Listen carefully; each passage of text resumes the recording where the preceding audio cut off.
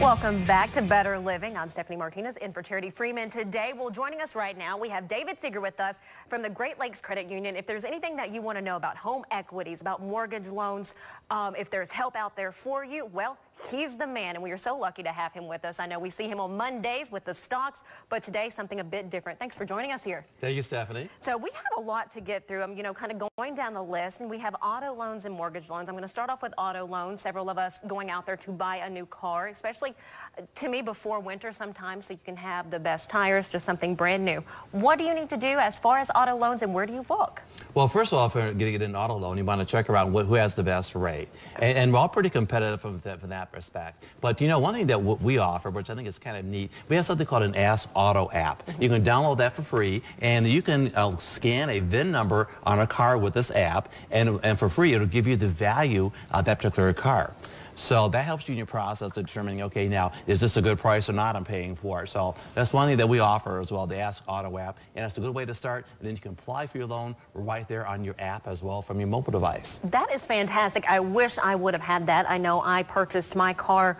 It's been about 8 months and really didn't have a price comparison, really didn't know what to ask. Right. So that would have been a great additive to have. Does it for you, and it's a free service. So, that is fantastic. Anything else about auto loans that we need to keep in mind?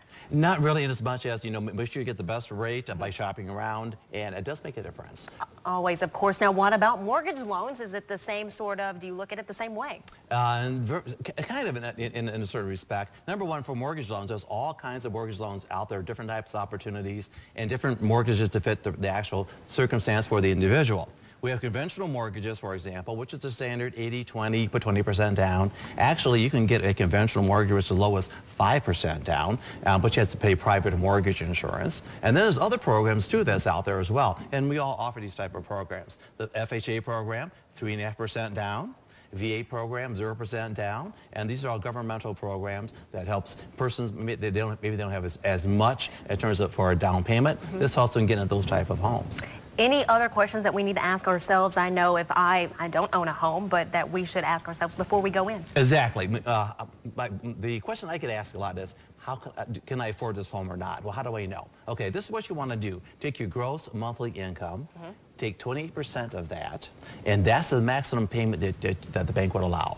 Okay. So that gives you some idea as to determine, okay, this is how much I can afford for a payment. That seems a bit easier than what I had anticipated. Yeah, so we try to make it real simple and everything else. There's another type of mortgage loan that's out there most people don't know about. It's called the USDA loan. Okay. And what is USDA? But I've heard of that. Well, that's the same people that expect the meat products. Okay, they also have a mortgage program. So if you live outside of the urban area, they have a mortgage program up to 100% financing, and the same type of, basically the same type of rates as conventional mortgages, and you can get a loan that way as well. Well, as we're talking about loans, and if you don't mind me asking, what happens when you fall back on your loan? Okay, and if you miss a payment or two, okay, first of all, you want to call the bank first before they call you. That's always the best thing. And tell them what can you afford and see if they will work with you from there. That's the best way to do it, but be sure you be proactive. You talk to them first before they call you. And not to really get off of this, but that would really, I guess, work well with any sort of loan, or if you have a credit card bill that you need to, okay. And matter of fact, we do have a program available for somebody that may have had a problem in the past. We can get you financed with a score as low as 550.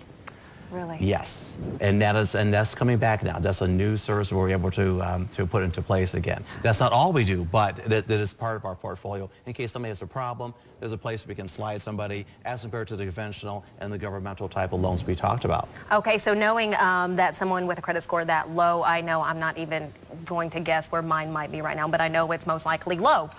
There is hope for us. Yes, there is. There are avenues that can be approached, and talk to your banker and see what he can do for you. And there's different things that one can do when those type of circumstances arise. Okay, so do know you're not out there. You're not alone out there if you're feeling that stress.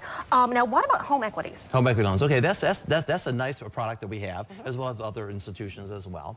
And what we require, it allows the individual to tap into the equity in their home and maybe do some home remodeling with that, or finance a child's education. A number of things that can be done with that equity in the home. It's there. You might as well use it, as long as you do it judiciously.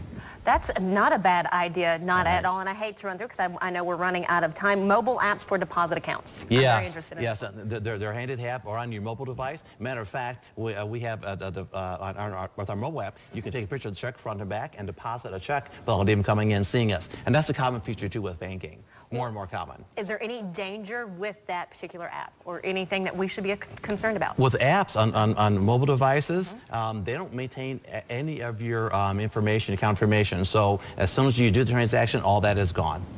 Good to know right there. And of course, member-owned financial institutions. Yes, since 1940. Yes, and we were talking about that quite a long time. Not only that, 5 stars. 5 stars on Bauer Financial, the top rating that they give in terms of financial strength. And I do want to say congratulations on that. And what about some new programs that you might be offering?